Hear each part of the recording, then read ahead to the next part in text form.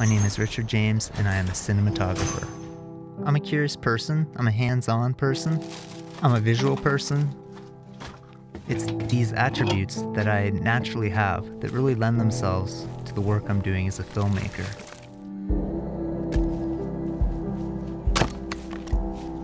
My whole life, I've been a real detail guy.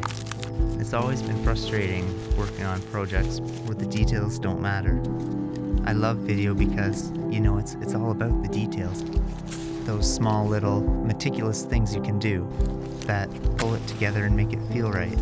Really, it's a personal style, it's an art. And as an artist, I see every job as an opportunity to create my best work and to create something beautiful. It's a lot of hard work to get something just right, but it's hard work that I enjoy, and I love doing it. I'm that person that, when I'm not at work making videos, I'm at home making videos. So whether it's a family holiday or just a campfire in the backyard with the kids, that's always me with my camera.